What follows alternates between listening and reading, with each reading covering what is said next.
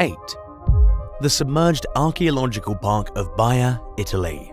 In the Gulf of Naples in Italy, you can step, or rather dive back in time to the height of the Roman Empire and see what was formerly one of the go-to resorts for rich and influential Romans. The Roman city of Baia was a party paradise, not unlike how many see places like Ibiza today.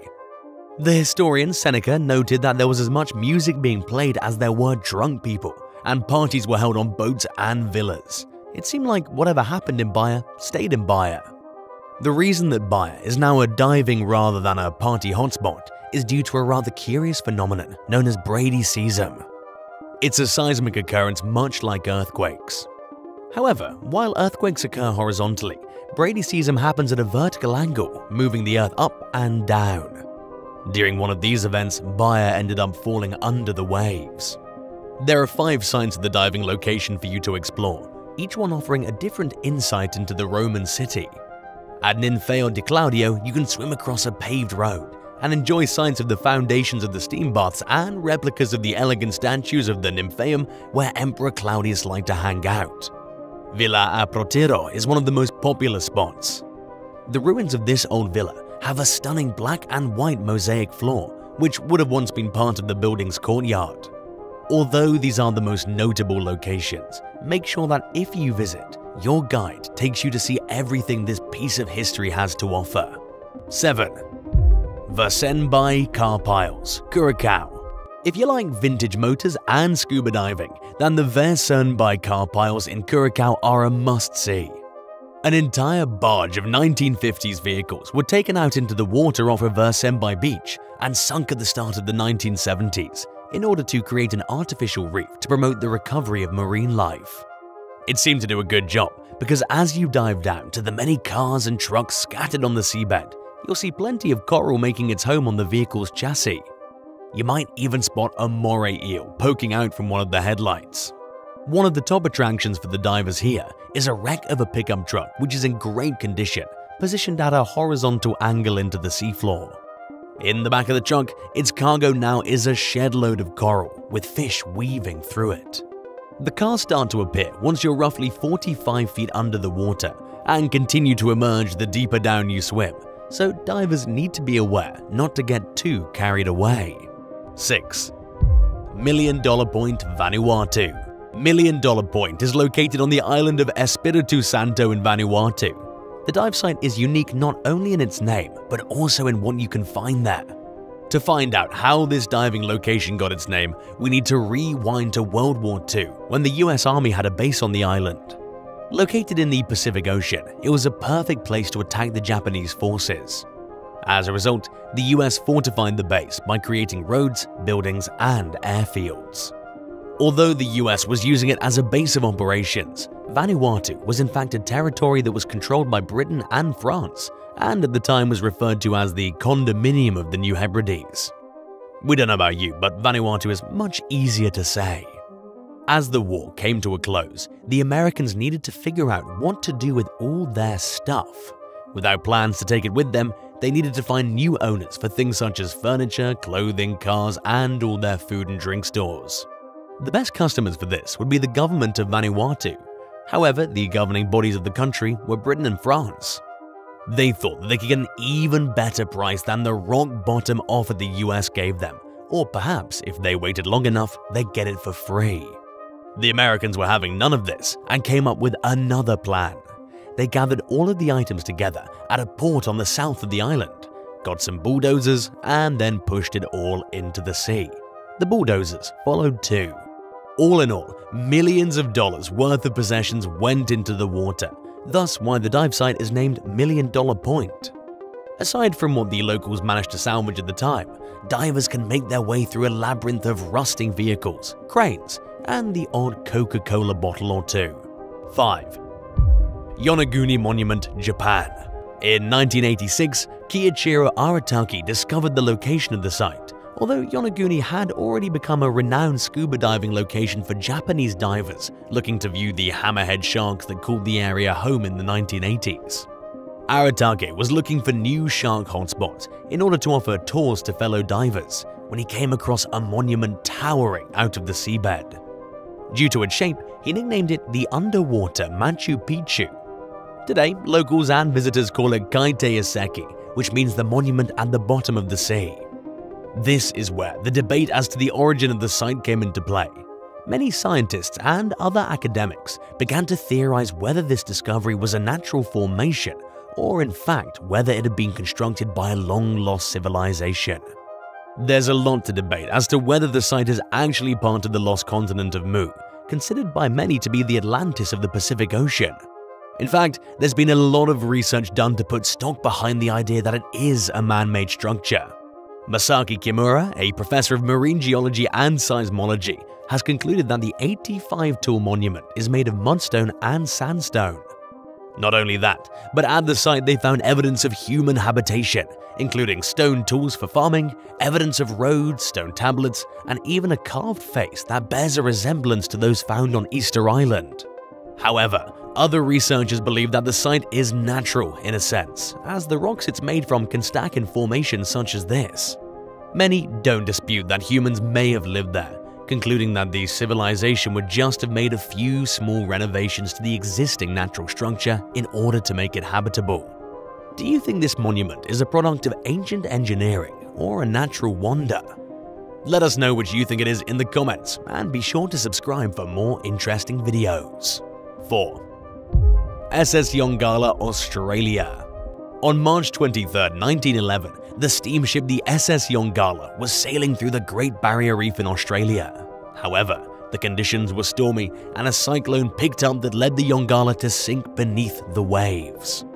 122 people would lose their lives in the sudden capsizing of the vessel, with many not knowing what might have caused this event to occur so quickly. The ship would go undiscovered for almost 5 decades until it was rediscovered in 1958. Now, the Yongala sits on its side at a depth of 45 feet at the top of the boat and 90 feet to the bottom where it hits the sand of the seabed. Due to the nature in which it capsized, it's one of the most intact vessels in Australian waters, despite the fact that it's over 110 years old. Thanks to the location in which it capsized, the SS Yongala is now a haven for marine life. The entire vessel is encrusted in colorful coral, and many different aquatic species make their home amongst the metal frame. Various rays, sea snakes, barracuda, turtles, and even bull sharks can be found around the wreck. 3. The SS Thistlegorm, the Red Sea. On October 6, 1941, the SS Thistlegorm was preparing to sail through the Suez Canal in Egypt, and had stopped to wait until the all-clear to proceed at Shag Rock. The Thistlegorm, complete with her cargo of tanks, planes, and other armored vehicles, was struck by 2 long-range bombs from a German vessel. The bombs punched a hole in the port side of the ship, which might have been salvageable. However, they also penetrated through to the storage for the tank ammunition on board, which exploded so violently that the ship split in 2 pieces. Due to the gravity of the blast, the Thistlegorm did not take long to sink beneath the waves. Thankfully, only 9 crew members lost their lives, with the rest making it safely off of the ship. SS Thistlegorm would sit at the bottom of the Red Sea until it was found by Jacques Cousteau in 1956, 15 years after its demise. From just one man rediscovering it, the ship's wreck now has countless divers visiting it every year, making it one of the most popular diving locations in the world. The traffic through the vessel can get so busy that it can even create air pockets in some areas of the ship. It's easy to see why many people are fascinated with the Thistlegorm. Not only does it have a connection to World War II, but it's a treasure trove of artifacts. Aside from those lost in the catastrophic blast back in 1941, there's plenty for you to discover, and a lot of it remains in remarkable condition. Bedford trucks and jeeps remain parked up in the hold, and many of them still have their glass windows and tires still in one piece. Fish swim about stationary motorbikes, and those that feel more adventurous can head to see the bombs, rifles, and ammo stored away in some of the holds. If you wish to see the grisly aftermath of what happened to the Thistlegorm after the explosion, head to the middle of the ship. Here, you'll find the metal peeled back from the force of the blast, as if someone has taken a giant can opener to the hull.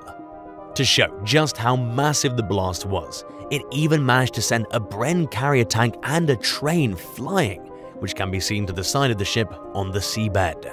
2. USS Kitewaki, Cayman Islands. The USS Kitewaki is one of the most famous diving spots in the Caribbean. However, it was also a remarkable ship when it was sailing too. The vessel was classed as a submarine rescue ship, and it took its maiden voyage on July 10, 1945. It would remain in service for 49 years before being decommissioned in 1994. Most often, her main duty would be to accompany submarines on training exercises. However, she was also a part of a few historical events. In 1960, Kitewaki provided assistance to the USS George Washington for the first successful launch of a Polaris missile from a submerged submarine. She also helped to rescue Cuban refugees in 1963, some of them being children, taking them to safety. The thing that the USS Kitewaki is known for happened in 1986. The NASA Challenger disaster had just occurred, and officials were frantically searching for the black box from the spacecraft to help them figure out what had caused the tragedy. Out of all the ships sent out by the military and the Coast Guard, it was the Kitewaki that managed to find it. The USS Kitewaki may have ended up sitting in a US dockyard for the rest of her existence until a bid for the ship came in from the Cayman Islands. They wished to add it to one of their artificial reefs and could think of no better ship than the Kitewaki to be the star of their subnautical show. The long process of getting the ship ready began, which meant removing any hazardous materials and making it more accessible to divers by opening up more spaces on the ship. 800 yards off of 7 Mile Beach on Grand Cayman, you can now find the Kitewaki's final resting spot after she was finally sunk in 2011. She's a popular attraction, with many divers exploring her interior and even taking selfies at the captain's wheel. With an abundance of marine life living on and in the vessel, a fabled history and 5 floors to explore, it's clear to see why this is a diver's paradise. 1. The Zenobia, Cyprus. Despite suffering from misfortune on her maiden voyage, the Zenobia now finds fame as one of the top dive sites in the world. She was built in Sweden in 1979, and the RO class ferry was set to make her first journey from Malmö all the way to Tartus in Syria. She was holding a whole range of cargo, many of them heavy vehicles such as forklifts and tractors, among other items. However, the Zenobia never made it to her final destination. When she was in the waters around Cyprus, she began to tilt to one side, which was a resulting problem with her ballasting system, which was distributing water unevenly. She was turned away from the port in Larnaca as they couldn't help. Shortly after 2 in the morning on June 7, 1980, the Zenobia sank about a mile offshore. Her cargo was worth a staggering $221,730,000. This led to a lot of conversation about the true nature of her capsizing. Many people thought that it might have been an attempt at insurance fraud, and the captain taking his own life less than a year after the incident did not help to allay suspicions. Either way, nowadays the Zenobia makes for an amazing diving spot. Not only can you see all of its many millions of dollars worth of cargo, but it's one of the best places in Cyprus to see all sorts of marine life that would normally not be at home there together, such as grouper, barracuda, tuna, turtle, and triggerfish. Which of these dive sites would you want to swim? Let us know in the comments below, and don't forget to subscribe to the channel if you haven't already. Thanks for watching, and we'll see you next time. Bye.